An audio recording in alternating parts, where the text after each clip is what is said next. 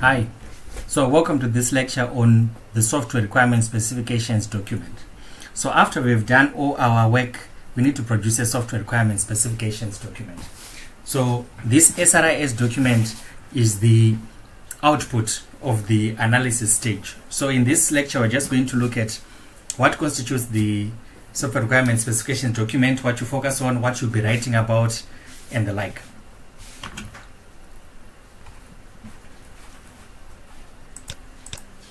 So basically, we need to understand the requirements, what a requirement is between the customer and the supplier. Then we also need to know what is the end product of the requirements or analysis phase, and that is our software requirement specification document. And what is this software? This SRIS? It's a complete specification of what the proposed system should be. So you should understand that the SRIS is still a conceptual solution. This is not actually the designed solution. Here what we are focusing on is to show that we have managed to understand the requirements of the user and translated them into system requirements that we now need to design and come up with a system. So this document will show the complete description of the behavior of the system. It's also going to show all the essential requirements of the system as well as its external interfaces. This includes its functions, what does the system do, how does it perform, what are its design constraints, and its quality attributes. We shall go deeper into that. Then each requirement is also defined in such a way that it can be easy to verify whether it has been achieved or not. And some of the methods that we can use to verify that include just inspecting the system, demonstrating the functionality, analyzing the system using our various analysis methods that we've looked at, or testing the actual functionality of the system.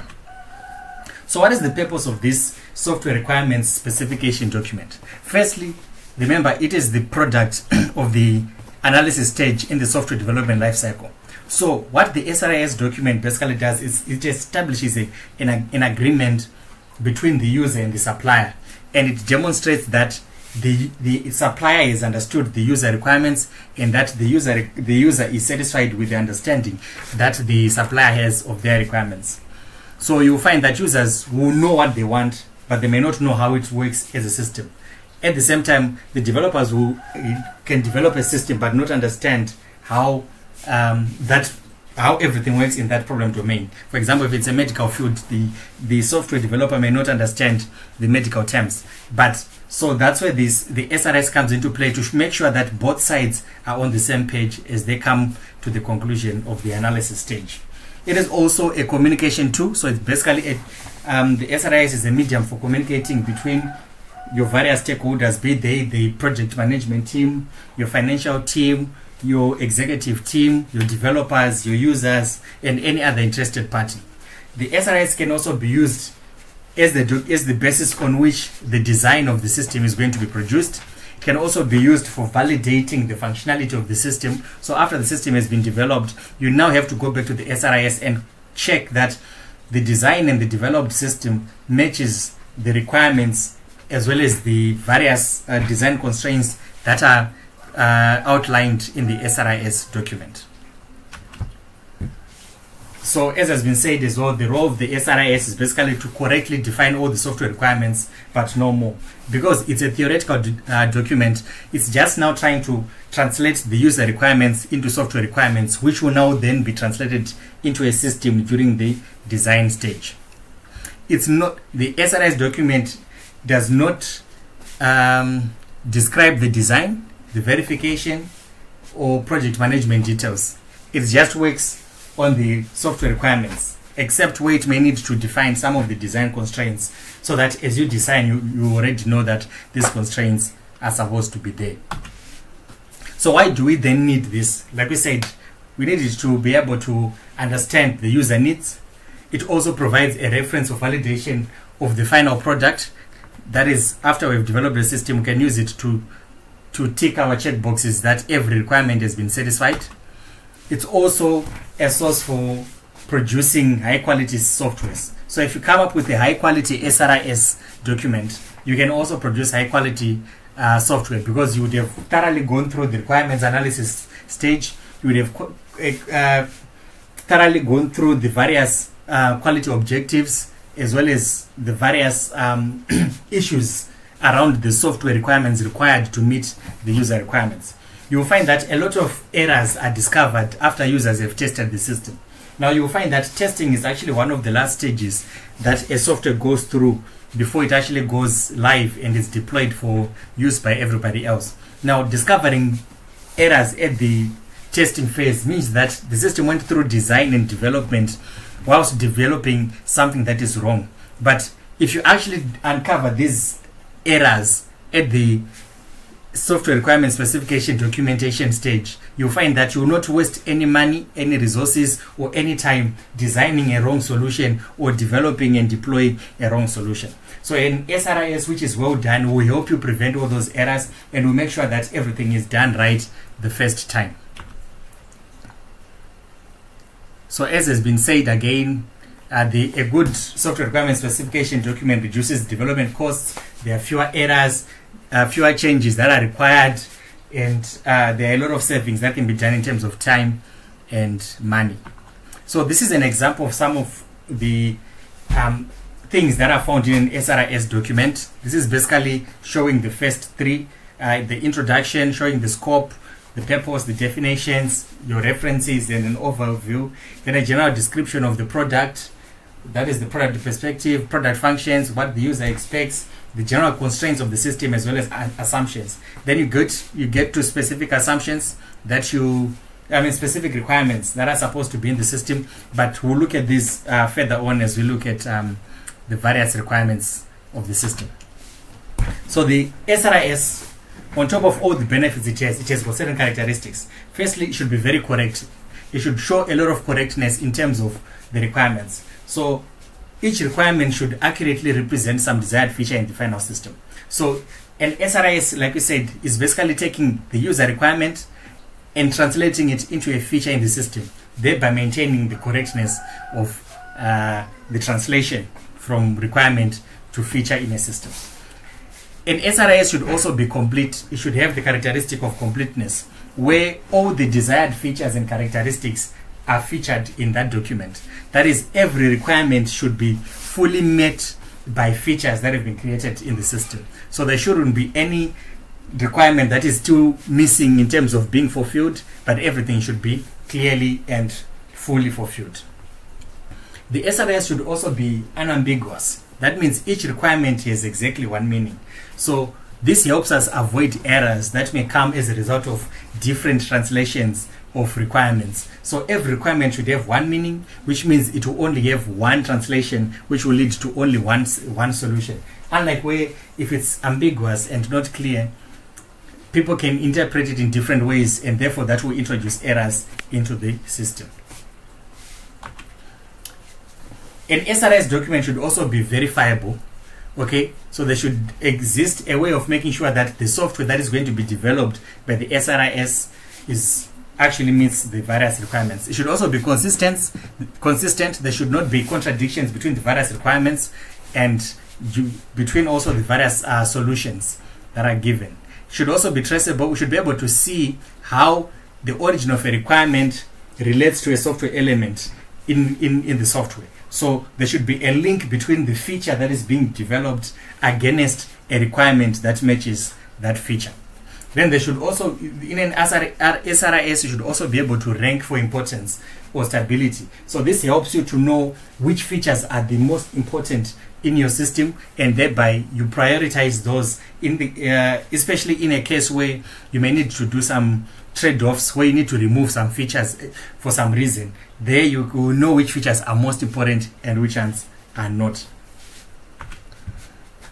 So we now come to the components. So those were the features, the characteristics. For it to be called an SRIS, those are the characteristics. These are the components. What do we expect to find within an SRIS? So an SRIS must specify requirements on functionality, performance, design constraints, external interfaces, and quality attributes. So we are now just going to go in depth into these things. So you'll find that basically an SRIS is looking at your functional requirements and your non-functional requirements. We'll look into that. So firstly, look at our functional requirements. Functional requirements are dealing with the what. What does the system do?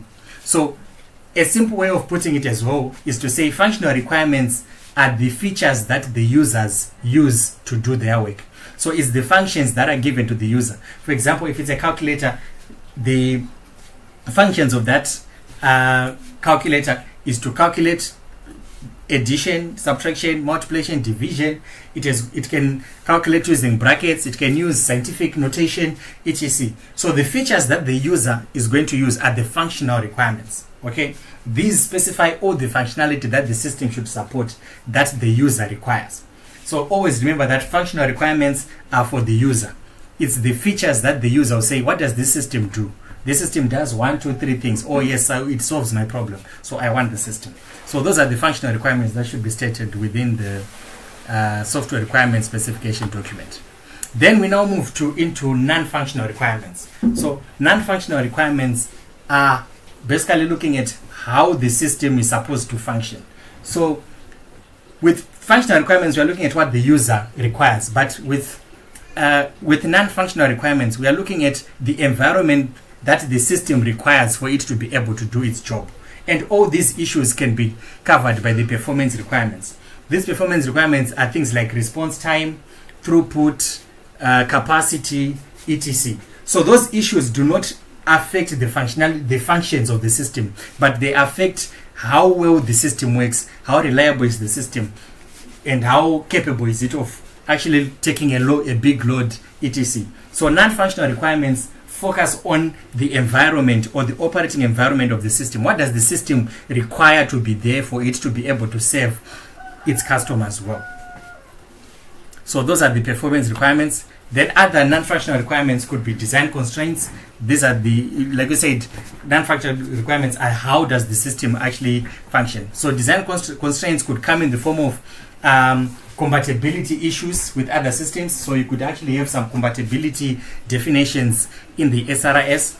Then there are also hardware limitations. What kind of hardware does it require? It may not require to run on any type of hardware, but it may require hardware that supports virtualization or supports multi-threading, etc. Design constraints also cover things to do with reliability, fault tolerance, high availability, backup of the systems, as well as security.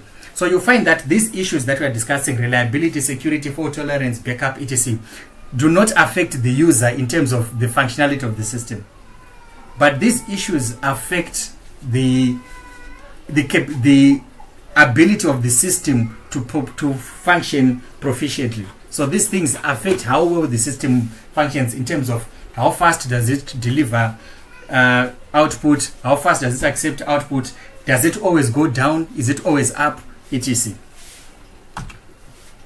Then we also look at the external interfaces. Basically, external interfaces are how are the people or the hardware or the software that communicate with our system. So these are what we can call our external entities.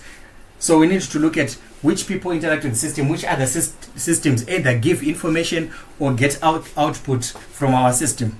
And these should all be verifiable through the requirements gathering process.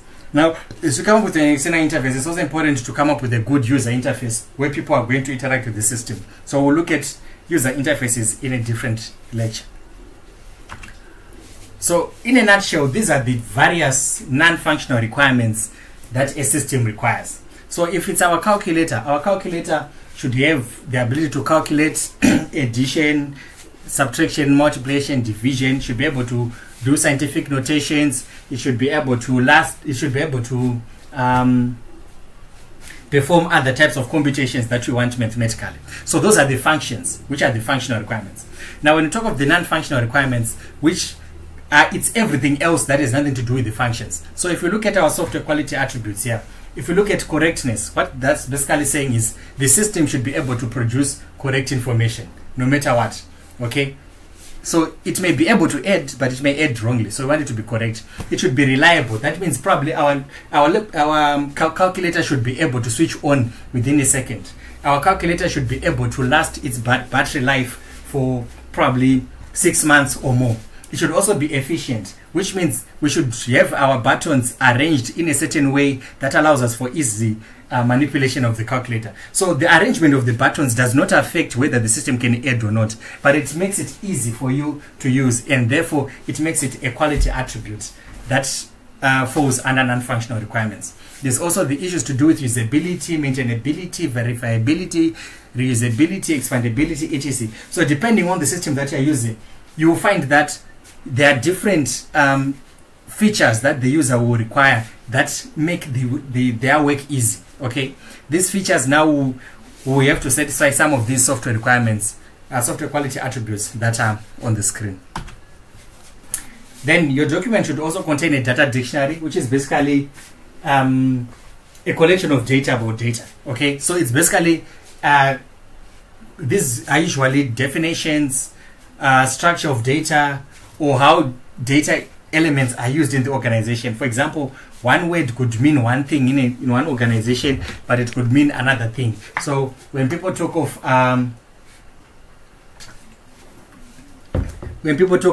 reliability, it may mean one thing in one organization, in another organization. So that needs to be defined in the data dictionary, so that we don't have ambiguous definitions and we have only one clear definition for each term.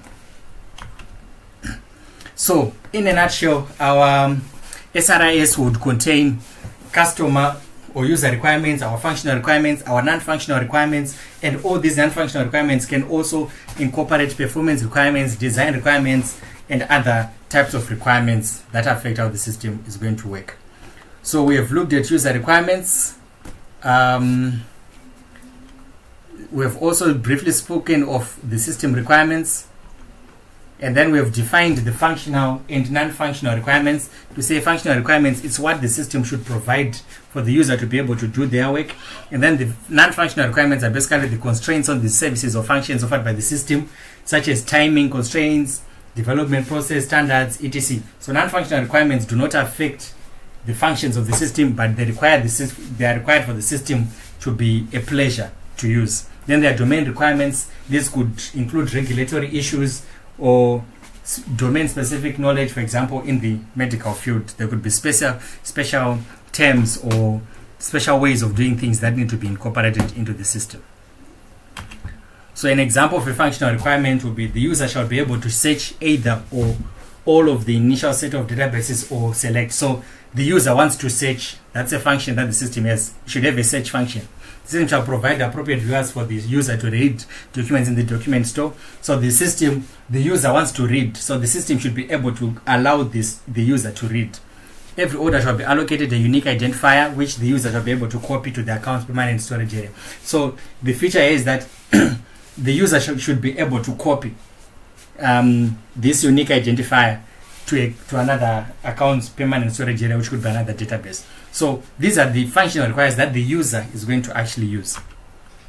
Then when it comes to non-functional requirements, now, as you said, it's now everything else that has nothing to do with the functionality. So things to do with efficiency, reliability, portability, privacy, space, usability, legislative and ethical requirements, etc. All those are now non-functional requirements which need to be considered for the system to be either compliant with the law, as well as for it to provide quality service and pleasurable experience to the user. So examples of non-functional requirements include, for example, a product requirement. It shall be possible for all necessary communication between a PSE and the user to be expressed in the standard ADA character set. So this is basically saying we want the information to be expressed in a certain character set, but even if it were not expressed in that character set, it could still be possible to use the system with a different character set, but for some reason they want this specific one. Then organizational requirements would include system development processes and deliverable documents shall conform to the process and deliverables defined in a certain document. So the development of the system as well as its maintenance may have to follow a certain process or procedure that has been outlined by the organization. Then other external requirements could be the system shall not disclose any personal information about customers apart from their name and reference number to the operators of the system. So this is now talking towards privacy and security requirements, and this system does not allow people to see information that does not belong to them. So you find that these are some of the examples of non-functional requirements, and there are lots more. Some functional requirements include speed. How fast does it process transactions? How many transactions are processed per second? What is the response time between an event and user feedback? What is the screen refresh time? What are the size of either the documents or size of machine that is required? How easy is the system to use? Is it user friendly? How much training time is required? And reliable? How reliable is the system? How likely is it to go down? How likely is it to fail? What is its availability time? And is the system robust? Does it fail regularly?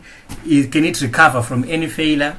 And is it portable? Can you use it on different types of operating systems, different types of hardware? Can you use it on different types of electronic gadgets? So these are some of the non-functional requirements that do not affect the functionality of the system, but affects the quality of use as well as the user experience of that system. So basically that's what a software requirement specification document contains. It contains the various requirements that are required by a user, and all these can come in different forms. So when you're coming up with this document, you need to make sure that no matter what structure you put it, because the structures can vary from organization to organization, there are certain things that you need to define, especially the functional and non-functional requirements. And you need to make sure that the functional requirements are well outlined, and then also the non-functional requirements are well categorized and well outlined for everyone to be able to understand. So basically this lecture was about the software requirement specification document, and I hope you learned a lot. Thank you.